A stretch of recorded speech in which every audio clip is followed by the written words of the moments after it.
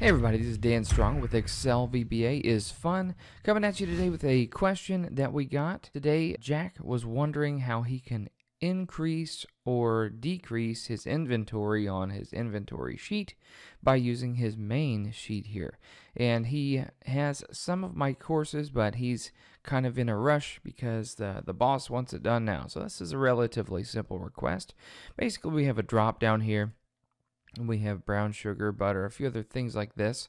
These are just demos. This is dummy data, not his actual inventory, all right?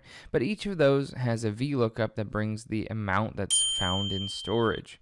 And that is directly from right over here. So the brown sugar has a VLOOKUP to column 2 of his little table here, and that brings back the number 3. If he had clicked on flour, it would have returned the number 20. Very simple VLOOKUP right here.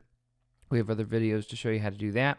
But essentially what we want to do is whenever we click add, we want to take the number of drums or the number of trolleys. These are different inventory storage amounts. And the number 3 is actually coming just from the count of the number of drums. So we don't really need to worry about the VLOOKUP right now. I think what we need to do is, let's say we wanted to add 1 drum and we wanted to say we're adding 2 trolleys at the same time. What we would do is on the other sheet, we'd find brown sugar, the row that contains that, and we would take whatever numbers in the column for drums, let's say it was 20, and add 1 to it. And if the number of trolleys was 0, we would add 2 to that, so it would be 21 and 2 total. All right, that should be relatively simple. The main steps that we're going to go through is how to find the last row, which we do in a lot of our videos. It's essentially the same thing as going to the very bottom of this row here, which I did with control down arrow, and then I'm going to hit control up arrow. And that gives us the last available row, which will tell us the number 11, okay? And then we'll know to loop from 2 all the way to 11, not to a million, just to 11, the last row. And only we'll stop whenever we find the number or the term, in this case flour or brown sugar. We'll stop and we'll analyze this one and this one if we had brown sugar, and we'll increase or decrease as we need. So that's really all we have to do. Let's hit Alt F11. So he's already got some macros in here. Again, I've told him to eventually clean this up because you don't really need to select a sheet or select a specific cell in order to clear the contents. That's usually like a macro recorder type of thing. But as you become more and more proficient and efficient with VBA, you'll find that you can actually just say sheets main dot range D8 dot clear contents or equals blank double quote, and you can actually clear it out no matter what sheet you have selected. So you can do it in one line of code, and you don't have to worry about the screen flashing and looking kind of wonky like that. Anyway, let's go ahead and let's just create a clean module here. He's got a few modules going on. We're going to create a sub, and we'll just call it test because I don't really care what it's called for right now. Now, the main thing that I want to do is I want to go, the code's going to be in the inventory sheet. So I don't really care about this sheet except for I need to know it's the cell right here. It's called B6, or I could give it a named range. But B6 is fine as long as we're not going to change the location, as it should be fine. If we were going to change the location of this cell a lot, adding rows or columns here and there, then you'd want to name it so it would be a constant. So we'll say main is the sheet and cell B6 is where we're going to get this brown sugar or whatever the product is. So Alt F11. Let's go ahead and get the product and just trap it into a variable for fun. So our current prod is going to be equal to the main sheet. Now I can use the sheet code name, which I like to do, or you could use the name, which is main. The code name is sheet 1, as you can see right here. So I'm going to refer to it as the sheet 1 dot, and that way I can immediately move on with my code. So sheet 1 dot range, and the range is cell B6. Okay, so that's going to capture the product. Let's go ahead and test that really quick. I'm going to hit F8. If you're on a Mac, it's Command-Shift-I. So cprod is equal to brown sugar. If you can hover, you can see that. All right, so we have the product. Now we have to create a loop in the other sheet. That's going to be in the inventory sheet. Let's see, that is called sheet 2 for the inventory. So we're going to loop on sheet 2. Let's take a peek at it so we can see what we're dealing with.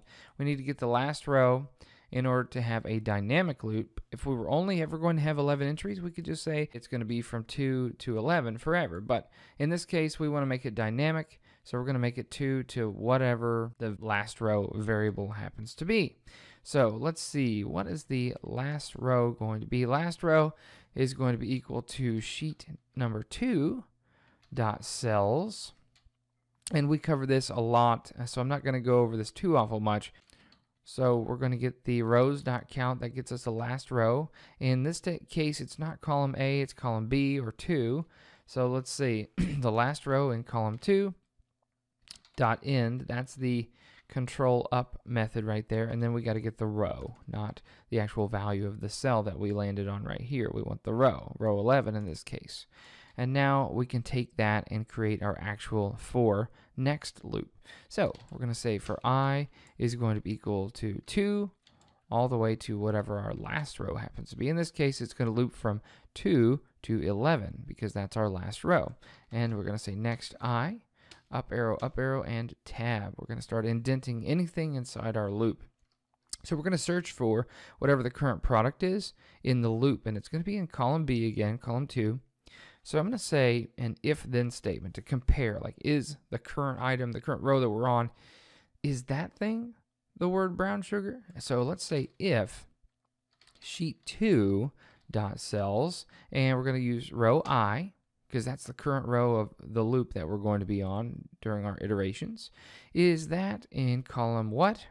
Yeah, column B or column 2. Now you can use B if you put it in quotes, but I'm going to say column 2 because I know I'm used to that. It's fine. If this current cell here in our loop is equal to, and I'm not gonna say brown sugar or something like that. Let's make it dynamic with C prod. That is the variable that we trapped earlier, just so we can type in shorthand and less keystrokes.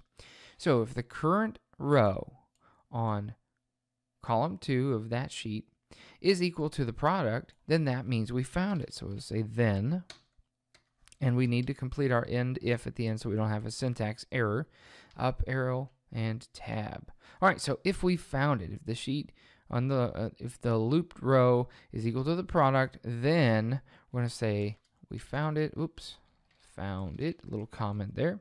And now we can update the inventory. So the inventory is found on column C and on column D right here. In fact, let me zoom in just a little bit here so we can see it a little bit better. Alt F11.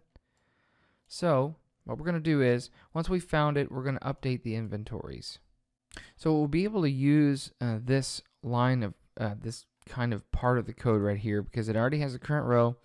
And it's just, we're going to use a different column to update that. And in fact, we need to get the other cells. We don't just need the product. We also need the number of drums and the number of trolleys. That's in D6 and E6. So we might as well write out some variables for that and start over. It should be pretty easy. So I'm going to say the current number of drums is equal to sheet 1 dot range, in this case D6.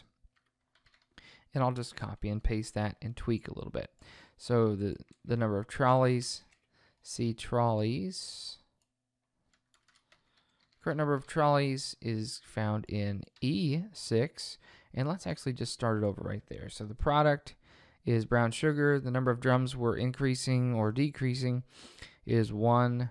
And the number of trolleys is 2. The last row is this. And so we're starting our loop from 2 all the way to 11. And I is going to be 2 at the very beginning of that loop. Now we'll take a look at values on sheet 2. If I hover over this, the current row is I, right? So that is number 2. So row 2 in column B right now is flour. Is that equal to C prod? Is flour equal to brown sugar? No. So then we'll do the next row, the next I. Now we're on row 3. So is sugar equal to that? No, it is not. Is this one? Aha. Now we're on row 4 of the other sheet. Brown sugar is equal to the current product, brown sugar. Great, we found it. So what do we do with it? Well, we're going to take whatever's in, let's take a look over here. We're going to take whatever's in column 2 of the current row that we found. We found row 4, and let's look at column 3 or column C, and we're going to take that, whatever's in that, and increase it by whatever the number of new drums that we're adding. So let's try this. So we're going to say sheet 2 dot cells, still on row I. We already found the current row, so that's perfect, row I. But we're going to take column 3, and we're going to make that equal to itself plus or minus. In this case, we're going to do the add button. So we're going to say plus. So let's copy this. Is going to be equal to itself plus whatever our current number of drums that we're adding. So plus C drums. So what this means is 3 is now going to be equal to 3 plus 1. So this cell right here is now going to be equal to itself plus 1. So guess what? 3 is going to be equal to 3 plus 1. 3 is going to be 4. Let's try it. So we can see that in the background here. As I hit F8, it just became 4. And we're going to actually do the same thing to the trolleys. Let's copy and paste this successful line of code and tweak it just a little bit. Now in column 4 of that row that we found is going to be equal to that column 4 cell plus the number of C trolleys.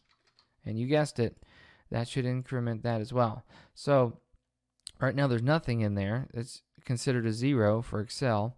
0 is going to be equal to 0 plus the number of trolleys is 2. So that means it's going to say 2 in this cell. Let's hit F8 and see if that works. Aha, perfect. And then, since we're not going to keep looking for any other instances of the same word, we could actually exit the sub. That means that it's not going to keep looping, pretending like we have 100,000 rows to loop through. It would be very inefficient to keep looping when we already found the result. So that's why we want to exit the loop, or in this case, exit the entire sub early. So we found it, we increase this, it's now 4, this is now 2, and then the next line of code should just exit the sub. So if I hit F8, it just stops it dead in its tracks, which is much more efficient. All right, the same thing could be done if you wanted to add. So instead of calling this test, we'll call this add INV, and we'll make another one that's called subtract INV. Now, the most efficient way to do this would actually be to add a parameter so that you could say, you know, add or subtract, or you could have it Boolean where it's true or false, 1 meaning you're going to subtract and 1 meaning you're going to add, and then you could just make this a variable, or just tell it you wanted to if this is true, then subtract, if it's false, then add or something. But for simplicity's sake, for right now, let's go ahead and just copy this, paste it, and we'll call one of them add and one of them subtract inventory. And that way all we have to do is keep everything the same, except for this is going to be minus the number of drums or minus the number of trolleys. So that way the subtract button will take that away, and the add button will add it. That's literally all we have to do. Everything else is the same. So we're going to right click and assign a macro to the add button. Only this workbook, because we just need the add inventory. And for the subtract button, we're going to assign a macro, and we're going to say subtract inventory. Now we should just go ahead and test it. So right now, let's see. I'm going to clear these really quick. So brown sugar, let's do something different. So let's see. Here's flour. Okay, so flour has 20 in it. Let's add 1 and 0 to the trolleys. And we can take a peek, by the way. So flour is the top one, is 20 and 2 respectively. So it should be 21 whenever I click the add button. Okay, and now it's 21. And the number of trolleys did not change at all. There's still 2. Now, let's say I added, let's make it simple numbers, 10 and 10. So this should be 21 and 12. Excuse me, 31 and 12. So if I hit add, it says 31 and 12. Great, it found it. So it added. Let's also subtract 15 and 15. That'll put it in the negative. I don't care. I want to try it. I'm testing it. So let's take away that. So this is right, and this should be negative. Yes, -3, which you can't have. So you might want to put an if-then statement saying, hey, we don't have enough inventory for that or whatever. But essentially, that's all you have to do to look up something and then affect the current row. So cocoa is 37.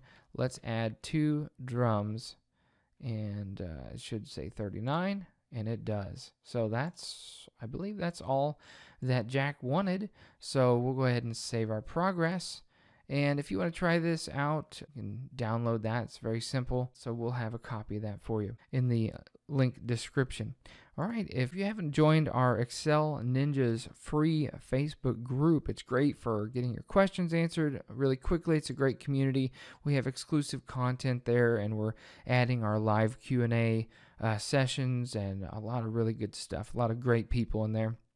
Growing daily, so we hope to see you there as well. Don't forget to click that like button if you enjoyed this session, and please subscribe to our channel for more great content. All right, thanks for watching, and God bless.